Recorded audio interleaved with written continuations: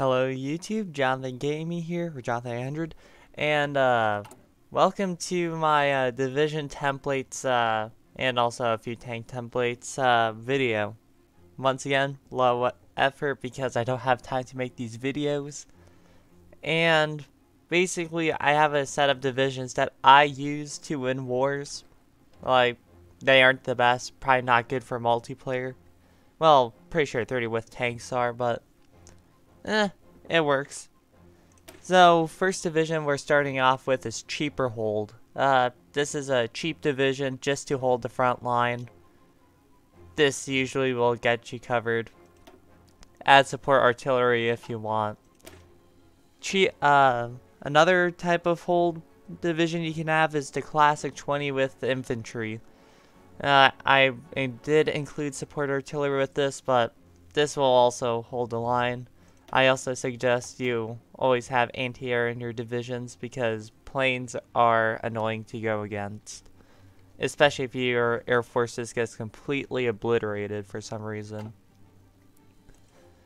Now here's the balanced division. Slightly expensive due to artillery. But you can attack, you can defend, you got anti-air.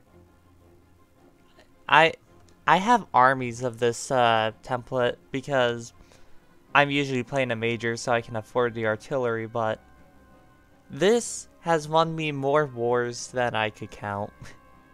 Yeah, because I don't remember how many games of Hoi 4 I played with this division. But if you're... Okay, let's just look.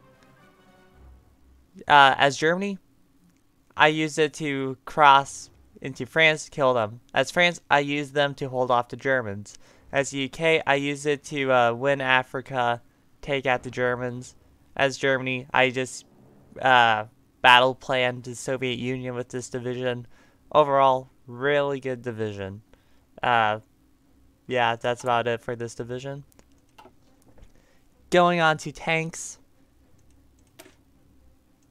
I have surprisingly won wars with this tank.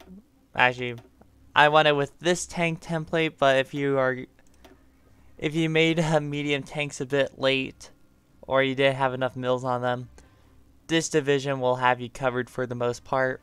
AI in start of the war will not be able to pierce this. Overall, really good. Also, flame tanks. I forgot they exist. You can have those in your divisions. Like, I use medium flame tanks because they give you the most stat increases. Armor, who cares? It's your infantry, it doesn't matter. And if you are a tank division, you already got armor. And actually this drops it because the flame tank I use doesn't provide much armor, but it's fine. 20 with medium tank divisions. These have also won me many wars because the AI just... they can't pierce it. This 47.7 armor, yeah. I am just using, I'll show the templates later, but I am just using 9 armor plus the... yeah, I'll just show it later. 9 armor plus armor skirts. 30 with tank divisions. These will actually decimate the AI. I know that. It's just, I don't make these because I've already won the war by then. And I have like an army group of the 20 with tank divisions, and I say more the better, especially against AI. Because what's wrong with having 20 tanks plow through Stalingrad instead of 10 or 15 of the 30 withs?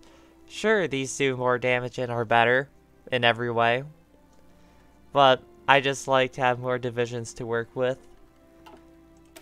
This motorized division, I've seen some with just 3, which works well from what I've seen, but this works too. Nice 30 with punch. Replace this with... yeah, I forgot to make the assault infantry. Replace this with infantry, replace this with artillery. You got the assault, you also got assault infantry. So, these will push the front line very easily, cheaper than tanks. Some would say these are better than tanks. I don't know. Maybe. But if you don't have your combined arms guy yet, might as well just use tanks. Now we're going to resistance garrisons. This is the expensive one.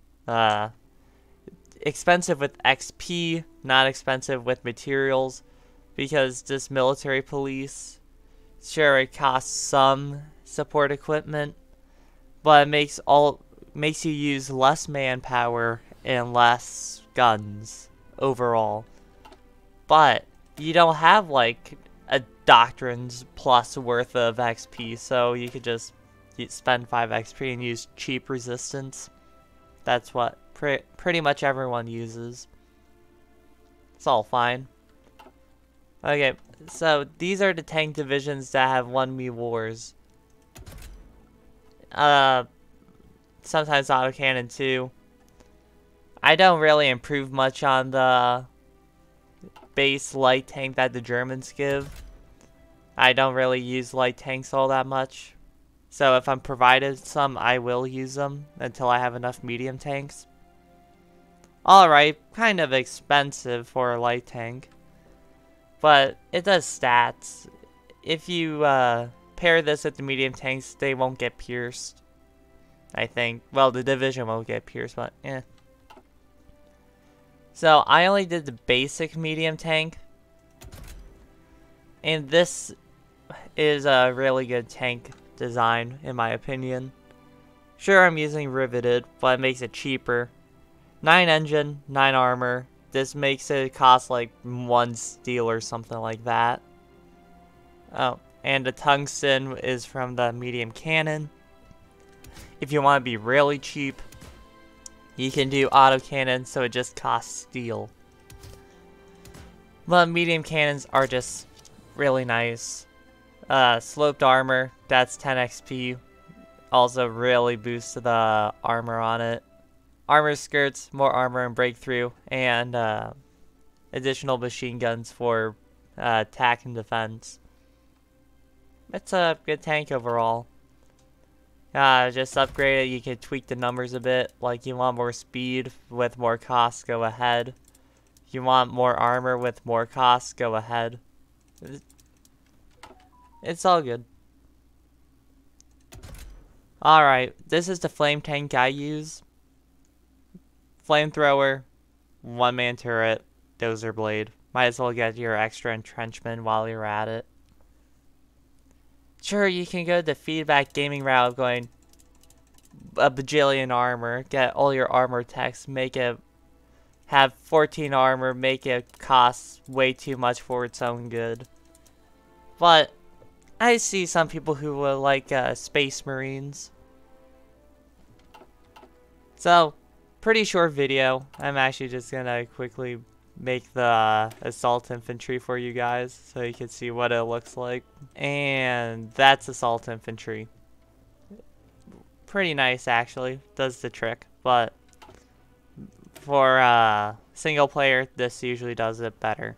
Well, not better, you just have more of these and it's cheaper. Alright, short video today. Thanks for watching. Be sure to like and subscribe, you know the deal. And this is Jonathan Gaming, signing out.